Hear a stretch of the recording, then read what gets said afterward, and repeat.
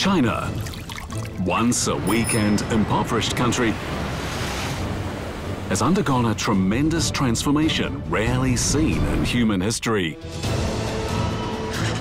It's reinvigorating itself, re-emerging as a major economic powerhouse. It's also opening up and interacting with the world like never before. What has happened since the People's Republic of China was founded in 1949? How has the country engaged with the world in the last 70 years? This 5-episode documentary retraces the path China has taken, examining how it has impacted and has been impacted by the world.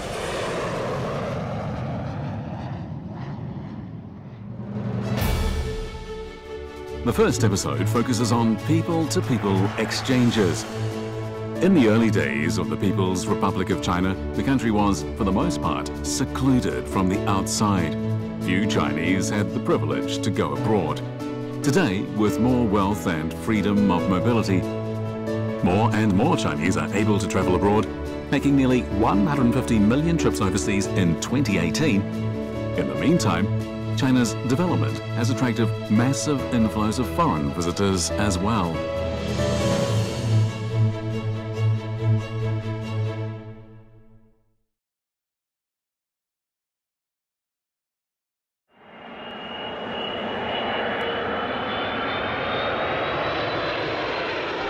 This is Beijing Capital International, the busiest airport in Asia. With a plane taking off or landing every 50 seconds on average, it's a major point of contact between China and the rest of the world.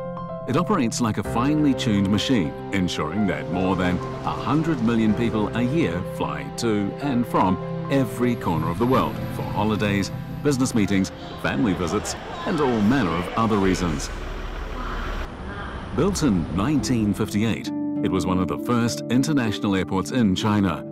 Prior to 1978, when China adopted the policy of reform and opening up, the airport was used mainly by official delegations on their way either from or to China, and by a few privileged individuals. When I first started working here, there were very few travelers and flights at Terminal 1. That was back in 1980 when Terminal 1 first opened. But it didn't take long for the number of travelers to rise exponentially. Visitor volume in all the buildings exceeded our design capacity. I felt like the place was suddenly full. It was so crowded that 4 people needed to be squeezed in 1 square meter of space. The expansion of the capital airport has been in a neck-and-neck race with the increase of travelers. Terminal 2 was finished in 1995, and Terminal 3, which started operation in 2008, has 6 times the capacity of Terminal 1 and is equipped with the most cutting-edge infrastructure. It is very modern, not only in terms of architecture, but also in operation and philosophies. I remember there were only 2 conveyor belts at T1, and they relied on people to sort suitcases. In contrast, the conveyor belt system of Terminal 3 is an intricate system 64 kilometers long, with suitcases moving at a top speed of more than 40 kilometers per hour. The computerized system sorts and transports 19,200 suitcases an hour. In 2018, visitor volume at the capital airport reached over 100 million. Over the past 40 years, the airport's annual passenger handling capacity has increased more than 100-fold. As China's reform and opening up deepened, more and more people are crossing the border. The number has been growing at 8% on average annually and has reached 650 million people by 2018. It was 115 times more than at the beginning of the reform and opening up policy. Today, the increase of wealth of the Chinese means that more and more of them now have the capacity, the will, and the freedom to travel across borders. In the bustling heart of Singapore, you can see something that's become commonplace in shopping centres and tourist spots the world over: Chinese shoppers. 50 years ago, an overseas holiday was unimaginable for the majority of Chinese people. In 2018, nearly 150 million of them travel abroad. They spent $277.3 billion on buying everything from local delicacies to luxury handbags. Chinese travelers have become a major contributor to the global tourism industry. Chinese customer is one of our top nationalities for our network. Yeah, so their buying power is quite strong. Every year you get all the China tourists coming in, Chinese New Year and July, August. And those are my biggest customers. I found out through the years that the Chinese market constitutes the biggest. It's the purchasing power, the way they buy. It's huge, huge. They buy by bags and whatever. I think they constitute about maybe 60% of my business. 来网红店进来看一下，有榴莲药，有什么都有。这个我要。这个是买来送的，这个买来制作比较早。支付宝有红包扫哦，来看这里就可以了，很快的啊，对。A tourist group from China alights from their bus and starts shopping. And so another busy day begins for the shopkeepers. Most stores display signs in Chinese, and an increasing number of them have adopted an innovation that directly caters to their Chinese customers: mobile payment. In recent years, Alibaba and other companies in China have been promoting money transfers via mobile phone. And now, Chinese people are taking their cashless habit everywhere they go. Because we're adopting Alipay in 2017. Because China, they prefer cashless, so they don't even have cash. Locals like Michael Lee have sensed a major opportunity. His company, S-Cash, is working with China's Alibaba to promote mobile payment across Singapore's commercial sector. The industry calls people like Lee QR code planters, since most mobile payments are completed by swiping a QR code. Because of the rising China tourists outside China, people are start to looking for good and efficient technology to capture this tourist money. As more and more merchants adopt this technology, they realize they have more business than before. In fact, some merchants even told us that their sales increased by at least 50% ever since they adopt, because now they have a new stream of customers. Hey, Michael, how are you doing? How things for you? Good. Is everything all right for you? Very good. I'm very happy. I see the business has been doing very well. Yes, ever since you gave me this machine. Oh, very fun. Very good, very good. It's a money sucking machine, man. Money sucking machine. It's definitely a necessity. Everyone from China, the younger generations, come in and use Alipay like part of the way of life. It's their way of life. And if you don't have it, you are not part of their way of life. Simple as that. He now has over 1,000 clients in Singapore. Mobile payment is still a relative novelty here, and Lee is working hard to convince shop owners to adopt the technology. But he believes others will soon come on board as more and more Chinese tourists arrive. From 1995 to 2018, the number of Chinese outbound travellers grew by 17% a year on average, and it's been the biggest outbound travel market since 2014.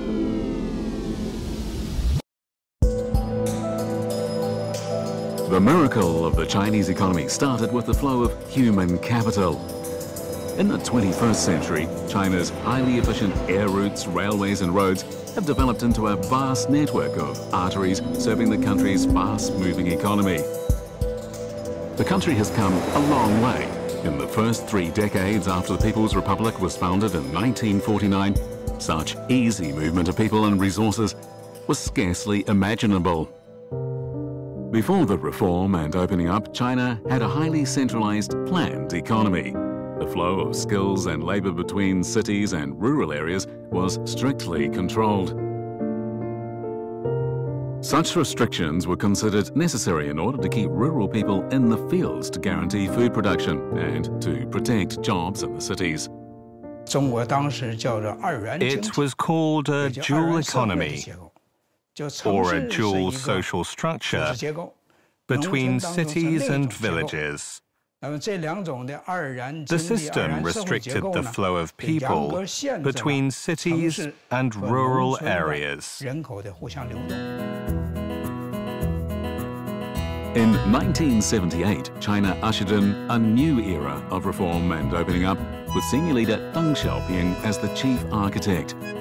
One of Deng's most profoundly influential decisions was to introduce the market economy into the socialist system.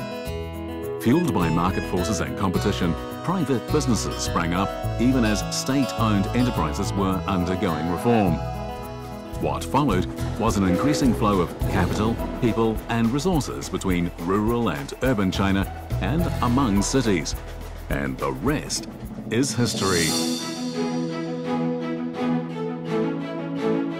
China's economy began to see double-digit growth. By the 1990s, the country was being called the world's factory. Millions of people from poor villages took advantage of the opportunity to leave their hometowns to find better paid jobs and a higher standard of living in the big cities. When the PRC was founded in 1949, the country's urbanization rate was little more than 10%. Now the rate is close to 60%. Where have all the new urban residents come from? From the countryside. Since the reform and opening up, 25 to 30% of new productivity has been created by this new workforce. The money these migrant workers sent home boosted economic growth in China's least developed areas.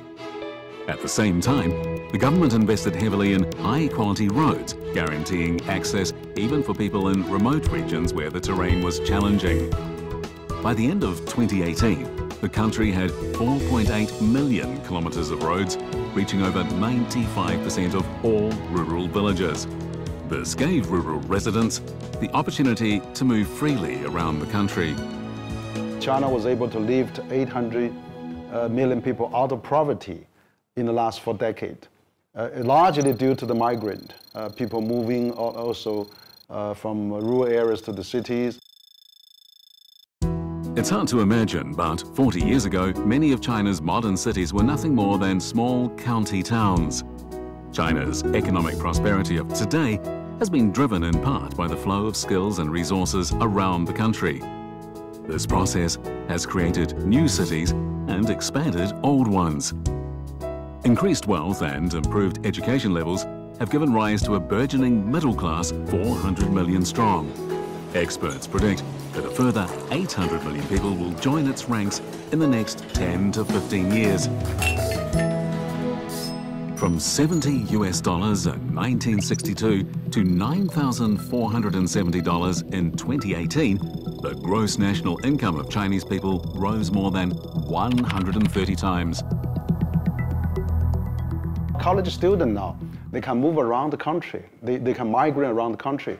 For example, young people go to Shenzhen, go to Guangzhou, go to Shanghai, Chengdu. And so the first tier, second tier cities in China, largely composed of the young people migrant from colleges, from different universities in China.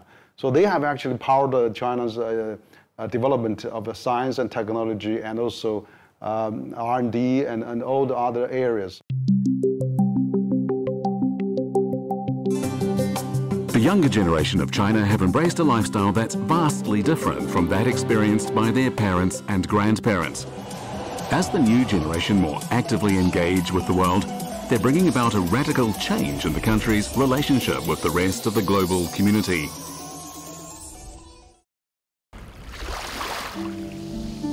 But of course, the presence of Chinese people overseas far predates the tourism surge. In the early 20th century, people from the southern and southeastern provinces of China, such as Guangdong and Fujian, left by boat and settled in many countries.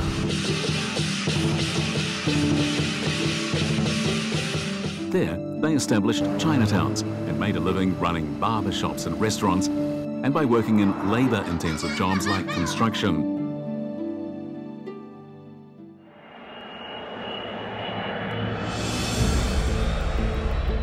In recent years, as China's economy has grown and its trade and commercial relations with the world have deepened, and as more Chinese companies have expanded into other markets, so a number of highly educated Chinese professionals have made their way overseas. Wherever they've gone, they've contributed to the local economy, although in very different ways compared to their predecessors a century ago.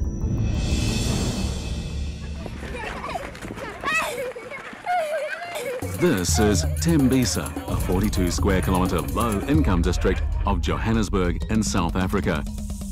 This area, with its 460,000 inhabitants, represents a complete contrast with the modern urban centre of the city, which was built on gold mining. With internet access being relatively expensive in South Africa, television remains the main source of entertainment. Tembisa's rooftops are covered with satellite dishes, despite the high subscription costs eating up a large part of family incomes. These orange receivers are new in Tembisa. The Chinese company that provides them, StarTimes, offers installation and subscription fees that are more affordable to the local people.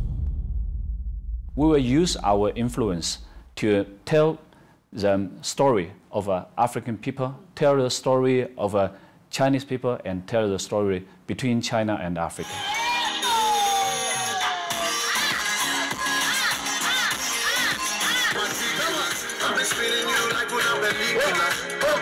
StarTimes is one of several newcomers to the South African TV market. Its arrival has increased competition, and over the past 5 years, average cost to the consumer has fallen. Today, StarTimes has more than 200,000 registered users across South Africa. And also, we recently launched a new product called the solar home system. African families, even they live in the area without electricity access, they can use this product to watch TV by the solar power. At the 2015 Forum on China-Africa Cooperation, China pledged to bring satellite TV to 10,000 African villages. StarTimes is one of the companies carrying out that mission. Yan Qiong leads a team of Chinese and South African professionals. Cross-cultural management is a daily challenge. Part of Yan's mission is to reach across barriers.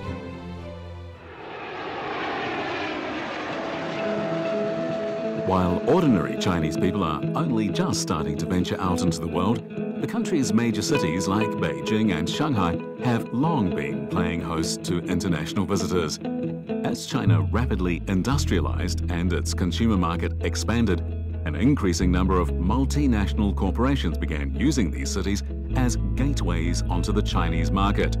The Lujiazui area of Shanghai is now home to over 600 regional headquarters of foreign companies. Meanwhile, more than 100,000 foreign merchants are operating in the city of Yiwu in Zhejiang province, purchasing small commodities. Yet, experts say there's still considerable room for the number of foreigners working in China to grow. The percentage of foreigners living and working in China is less than 1%. That's compared to the 3% international average, 10% in developed countries, and 1.6% across developing countries. I think it's very useful to have a certain percentage of foreign population in your country. They bring new ideas, new methods of working, and can really help in terms of stimulating the economy or culture and other things.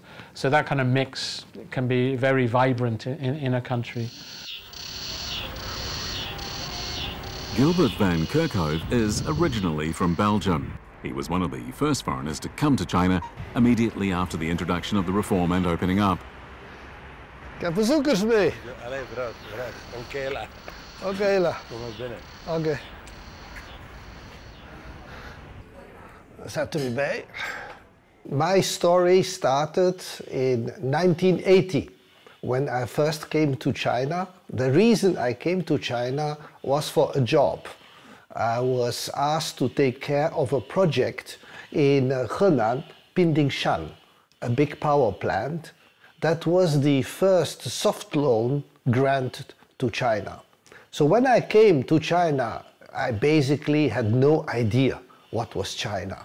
Van Kerkhove didn't plan to stay for long, but by the time he had completed his assignment, he had changed his mind and decided to settle in China. So the changes over these 40 years were really tremendous. If you go back in time, I look at my old pictures of 40 years ago, 35 years ago, you compare to today, it's a different country, a different planet, so to speak. So I felt, yes, I had to stay here because things were happening here and there was a potential for development in this country. In this respect, I'm right. I'm here. This was also for the China Friendship Award in the Great Hall of the People.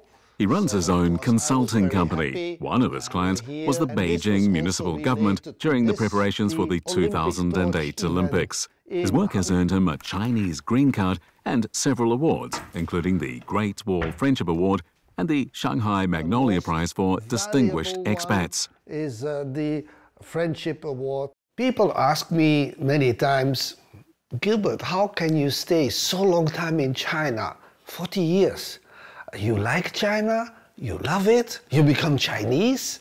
I always say, I'm a Flemish, I'm Belgium, I'm European.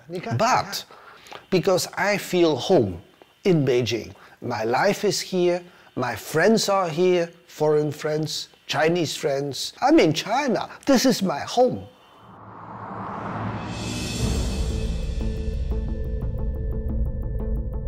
International cooperation is needed in combating global threats such as climate change, terrorism, and health crises.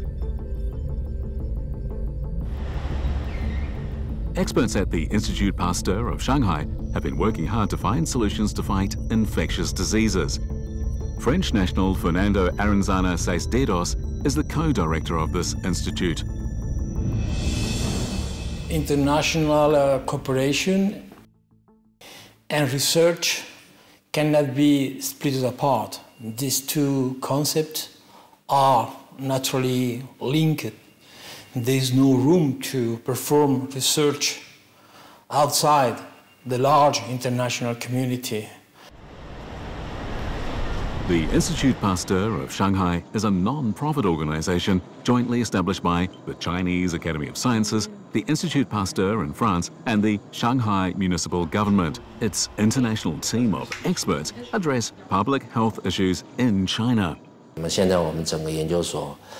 We have biologists from around 12 countries worldwide. Foreign researchers and graduate students account for close to 20% of our staff. We plan to raise this percentage to 30 to 40% in the next 5 years. I don't remember which one was better, but I think one was better. So here. Researchers are checking on the experiment results. If the cells are indeed infected with the virus, they will have white marks. These kinds of inspections can help fight viruses effectively. It's not too big, but still. So you have difficulties at the beginning? At the 5 prime or something.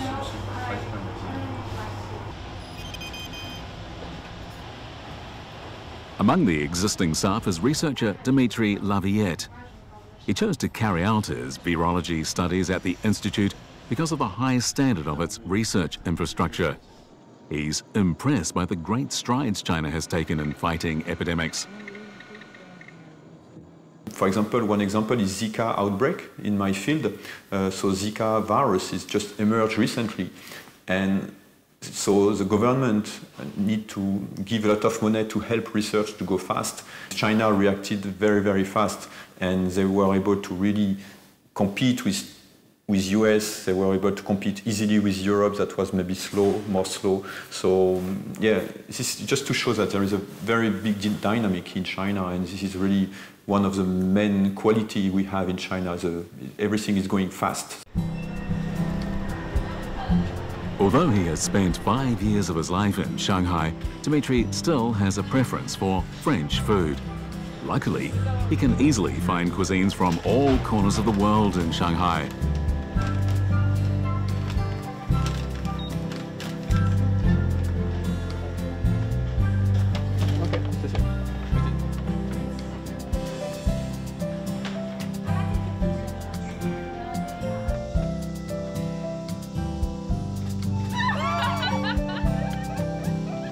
Shanghai is one of the most cosmopolitan cities in China, where many global citizens have found a reason to settle. Parce qu'il y a la télé là et en fait je suis censé t'appeler. Foie gras. It's like the. Allez. Cheers.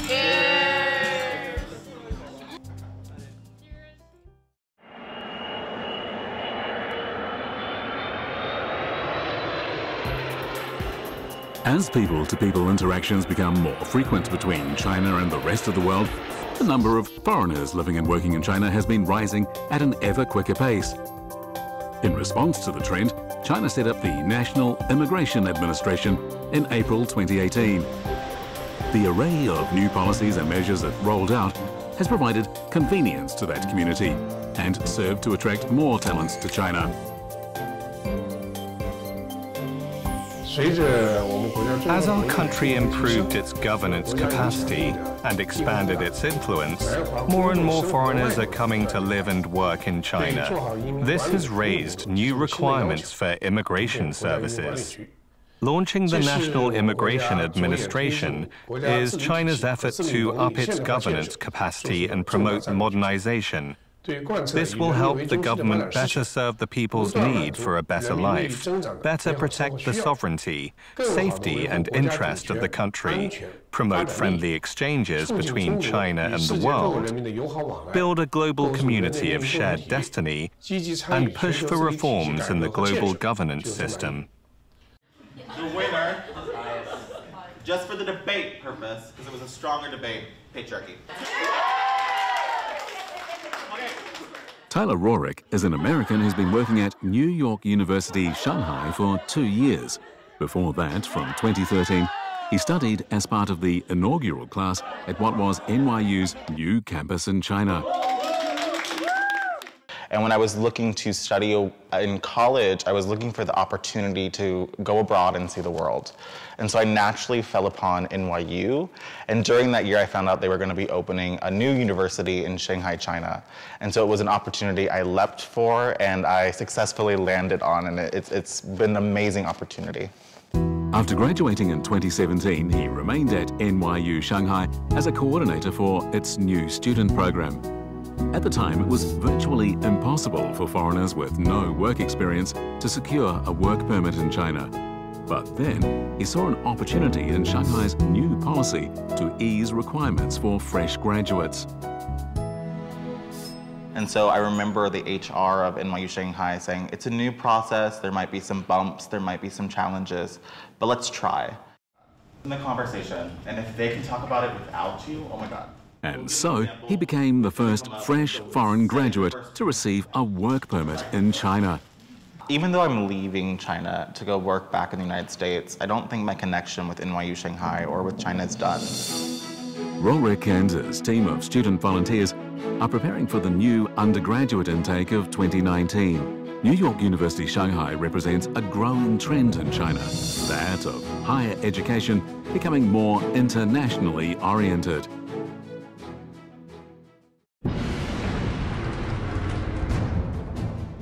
China, once a weak and impoverished country, has undergone a tremendous transformation rarely seen in human history. It's reinvigorating itself, re-emerging as a major economic powerhouse. It's also opening up and interacting with the world like never before. What has happened since the People's Republic of China was founded in 1949? How has the country engaged with the world in the last 70 years? This 5-episode documentary retraces the path China has taken, examining how it has impacted and has been impacted by the world.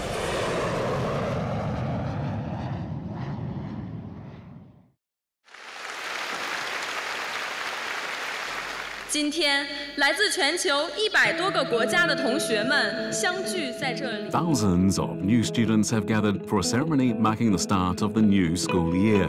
Among them is a significant number of international students. They've been drawn here by Tsinghua's reputation for academic excellence.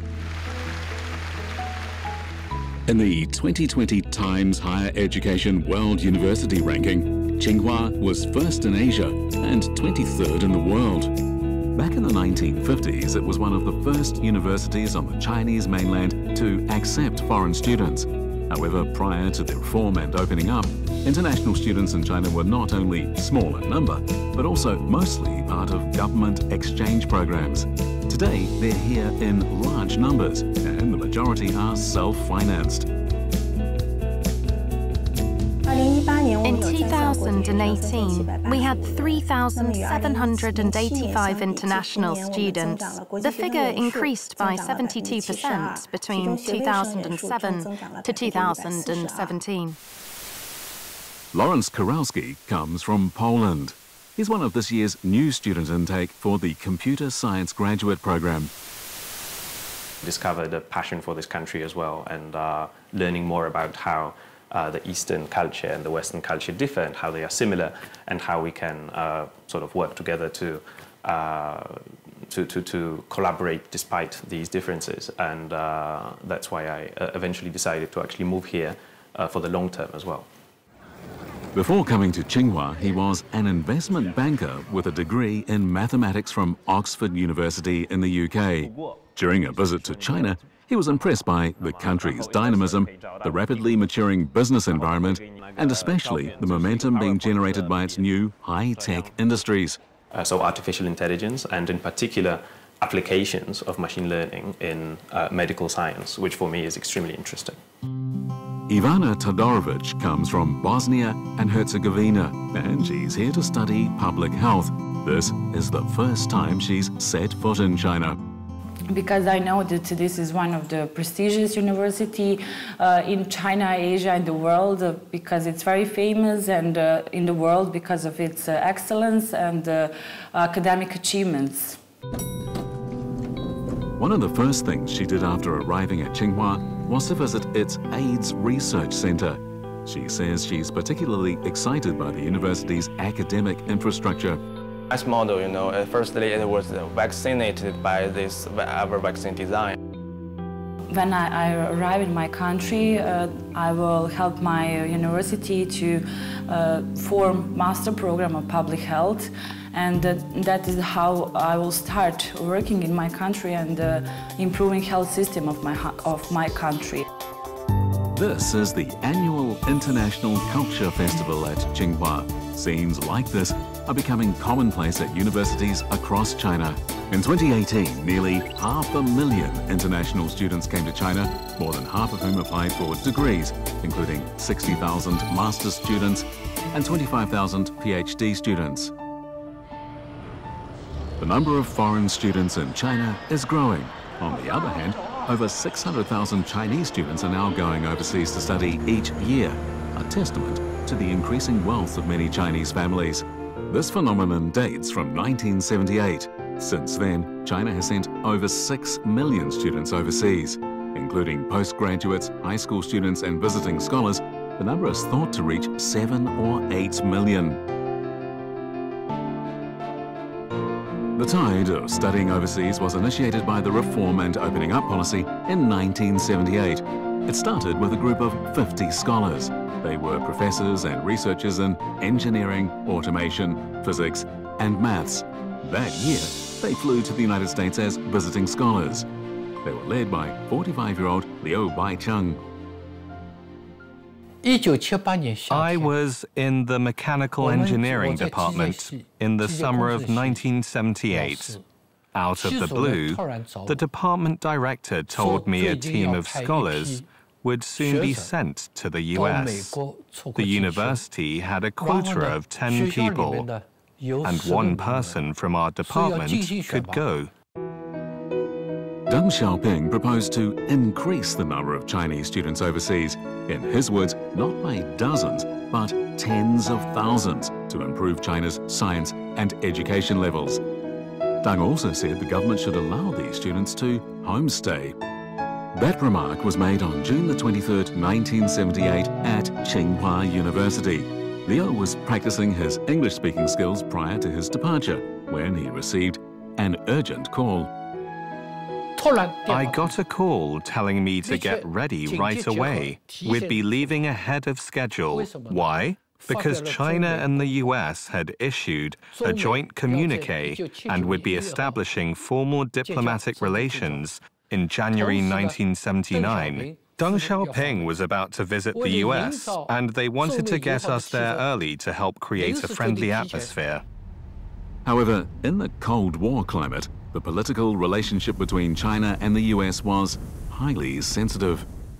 They said, even if you're chosen to go to America, you're not considered out of the country unless you step on the plane. If any diplomatic incident happens, you wouldn't be able to go. The group of scholars did make it to the US. Liu spent 2 years at the University of Wisconsin and the Massachusetts Institute of Technology, where he had access to the most advanced experimental equipment available at the time. But his most surprising discovery was not made inside the laboratory. It was made at the American home where he was staying.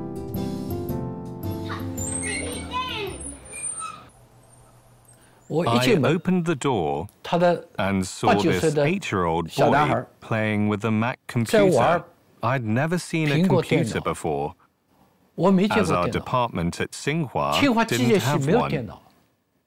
It occurred to me that this machine could transform human existence, and that's what's happened.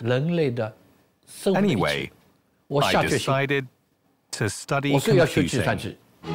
Upon his return to China, he used computer simulation to push forward the boundaries of his academic discipline, casting. His trip to the US had set Liu on a new career path. Like him, numerous Chinese students over the years have experienced a career-defining impact from studying overseas. In the past, the majority of the Chinese studying overseas were sponsored by the government. Most were sent to learn subjects related to engineering and science at a time when the country was in desperate need of such skills as it strove to industrialize.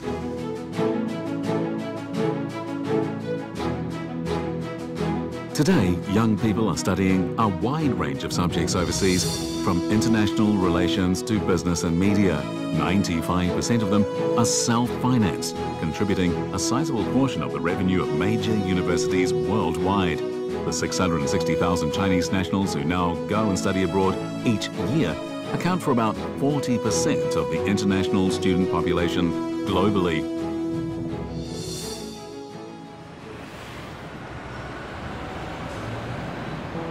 West London is the home of the UK headquarters of many companies. It's a place where go-getters thrive, and Kiki Wang from China has just joined their ranks. She recently graduated from Sheffield University with a degree in media studies. She's landed a job as a producer with the Anglo-Chinese television production company Propeller TV. I loved watching documentaries from BBC or other British TV channels, and I loved studying English as well. So going out to study abroad was always my dream.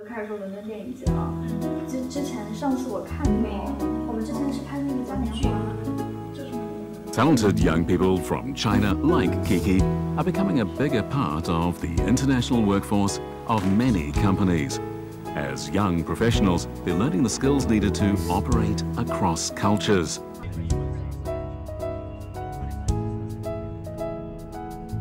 When she's off duty, Kiki sometimes travels back from London to Sheffield, the place where she planned her future with her professors and classmates, the place where her dreams began. Hi, Jessie. It's been so long. Good. Yeah, good to see you. Good to see you again. So this is some of the news stuff they did. They call them features, but it's like 3 to 4 minutes. Yeah, okay. It's like this you huge know that film? yeah. Oh, really? Did you watch it? I haven't watched it yet, but I'm reading his first book. Yeah. In the next few years, I would love to travel between China and the UK a lot to see what can be done in terms of production or documentary or even some cultural events to help the people in both countries to understand each other better and to know more about each other countries' culture.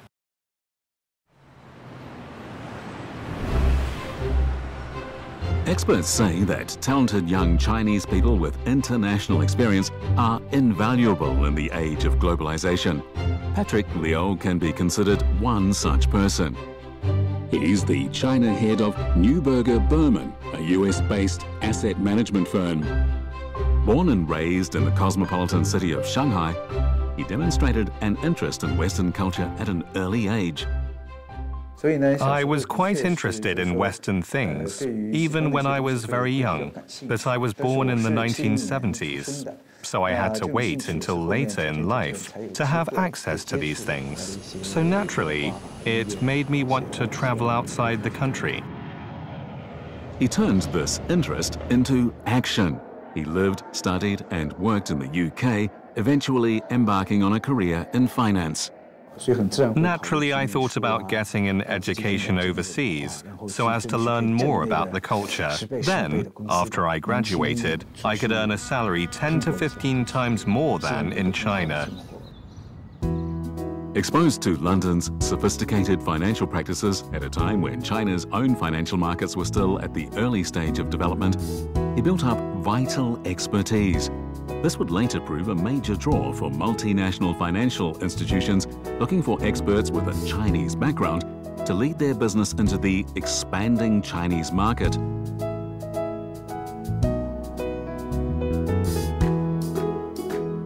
This is what Liu's been doing for the past 3 years. In 2017, China opened its asset management sector to foreign players.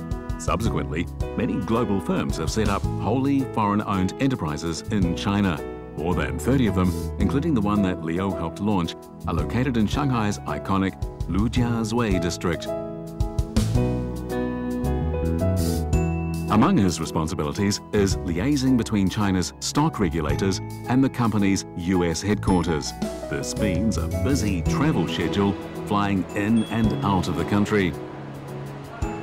Liu is hardly alone, living constantly on the move, with more and more multinational companies and institutions operating in China. Among the 46 million people who travel in and out of China through Shanghai every year, a large number are doing so on business. Today, overseas visitors are finding it easier to access Shanghai. People from 53 countries are entitled to take advantage of the 144-hour visa exemption transit policy. Transit passengers whose final destination is a third country or region are allowed to move freely around Shanghai City and Jiangsu and Zhejiang provinces for up to 6 days. Up until August 20th, 175,000 people had applied under the 144 policy through Shanghai Customs. The number has been growing by 20 to 30% over the past 3 years. This means that more and more foreign visitors are enjoying the convenience brought by the policy.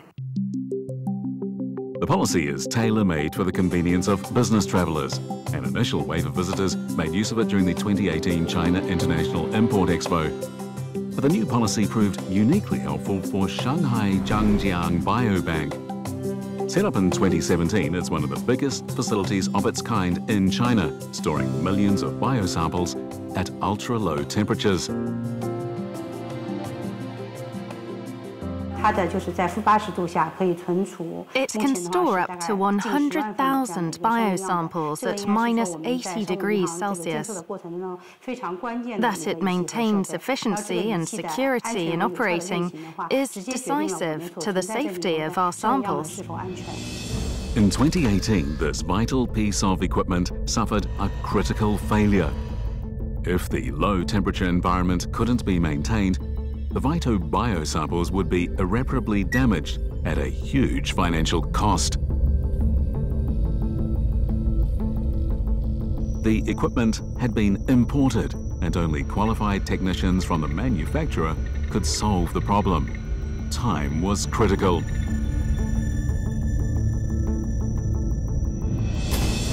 This couldn't drag on for over 24 hours. We wouldn't make it in time if we followed the regular visa process for our French engineer. So we took advantage of the 144-hour policy and solved this problem overnight. The crisis was averted. Like Shanghai, several other major gateway cities such as Beijing, Tianjin, Wuhan and Chengdu have also enacted similar visa-free policies. We are a global community. We have one planet where we face global challenges and that we need global solutions. It's really important that people do exchange with each other and that they do understand the lives, the realities of different people around the world.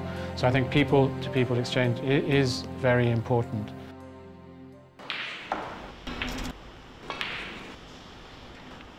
In the northeastern city of Daqing, an international snooker tournament is being held. With a prize pot of 800,000 British pounds, most of the world's top 16 players have come here for snooker's international championship. The winner's prize is huge. Anybody that wins the tournament here this week is going to be very happy. You know, £175,000, a hell of a lot of money. We're all very grateful for the opportunities that the competitions in China gives us. Yeah, it's good. It's good for the game because obviously there's 4 or 5 tournaments out in China, so it's good for the sponsors as well. And yeah, it's a worldwide sport, so obviously there's a lot of Chinese, and if you're good enough, you'll be on the main tour. 19-year-old Yan Bingtao, 18th in the world ranking, is one of the rising stars of world snooker. He's one of the hottest contenders for the champion.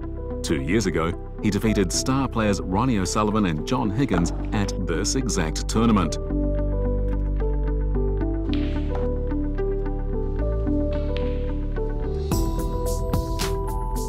Yan Bingtao's career in snooker started 5 years ago when he flew to London alone in pursuit of becoming a pro player.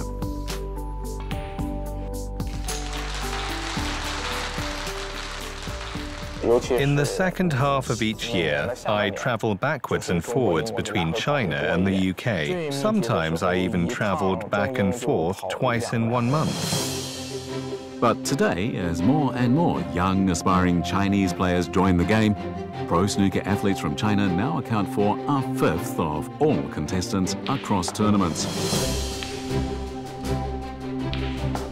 Young stars like Yan Bingtao and Zhou Yuelong won world championships in their teens. Also, we have a number of young players from 15 to 18. These players are working their ways to represent China on major professional snooker tournaments worldwide. There are more and more snooker matches in China too, and international players are getting used to coming to China a few times a year to play. This is the 5th year the little-known oil town of Daqing has hosted the International Championship. The tournament is helping the city shake off its image as an old industrial base. Snooker fans from around the world have flocked here for the tournament. Today, 4 world-class tournaments are held in China every year, offering prize money that's among the highest in the snooker world. The country is quickly becoming a major center of this traditionally English sport.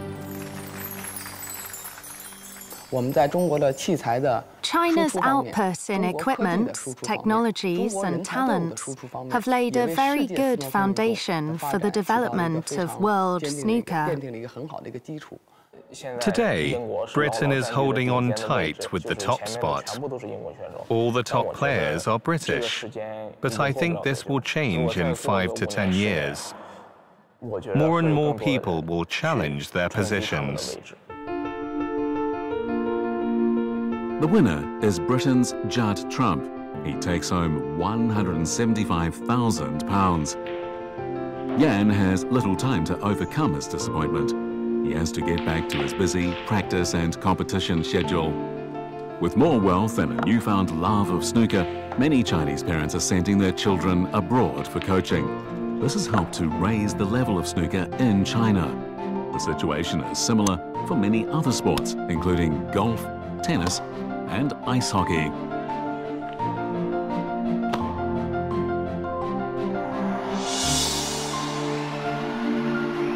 More Chinese players are entering the list of top players, and more international tournaments are being held in China every year. Yan is preparing for the next tournament. It means a return to his high-flying lifestyle.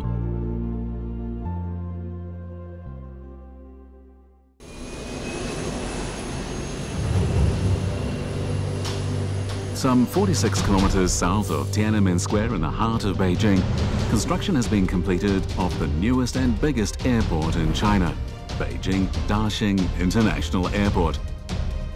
It opened its doors to the first wave of travelers at the end of September 2019. This massive, futuristic $11 billion project took 1,200 days to complete. It's expected to handle 72 million passengers a year by 2025. And so, as China opens its doors wider and its people enjoy greater freedom of movement, it's striding towards a future of unprecedented integration with the world.